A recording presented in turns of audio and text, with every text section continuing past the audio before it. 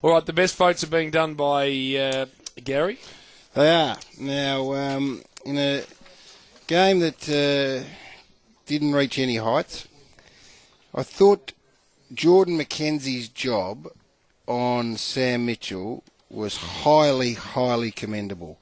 So where there's a lot of free footy going around, a lot of uncontested possessions, I thought McKenzie's ability to keep Sam Mitchell, who I rate enormously highly, to a very average output by his own standards, was great. So he gets one. How many did Mitchell have, Gaz? He ended up with 22, 15 kicks and 7 handballs, but he kept Mitchell to 7 touches in over an hour of footy at one stage. So I just thought that was noteworthy. Rather than give it to someone that ended up with a stack of footy, I thought that was deserving. Brad Sewell played a wonderful game. We spoke to Sully. His work, I gave him 2 votes for work rate and persistence.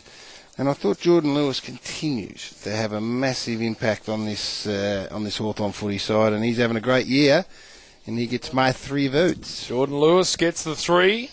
Very nicely done by him. All right, the other votes, Chief wants a piece of. I don't really want a piece of them, Jim. It was a tough night. I reckon, to be brutally honest, could have found 15 or so Melbourne players and probably half a dozen Hawthorn players could easily have found themselves in these votes.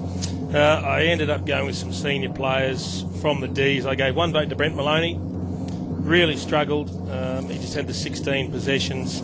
Half his kicks no good. 2 votes to Aaron Davey, who just doesn't do enough. He doesn't work hard enough. He had a dozen possessions, but no impact whatsoever when they genuinely needed him to set some things up. I gave 3 to Colin Sylvia, and I know he's missed quite a bit of footy, but gee, he couldn't find the footy at all day. Half a dozen possessions. That was it for Colin. Maloney, Davey, Sylvia sort of sums up a bit about where the D's are at. Just a bit of line and length there from Chief. He had nothing. It wasn't much of a, lacklustre affair all round, you included. Just a little clip to finish by a man that Jason famously once described as Mr. Squiggle. We are going to take our final break here tonight. You're good, Chief. We join tomorrow for midday, where we are in Adelaide for the Cats and the Crows, and Spud joins us, and from the texting I'm receiving, Spud wants a piece of tomorrow from midday because there's a bit flying around that he doesn't like the sound of. So that's going to be interesting listening from midday tomorrow.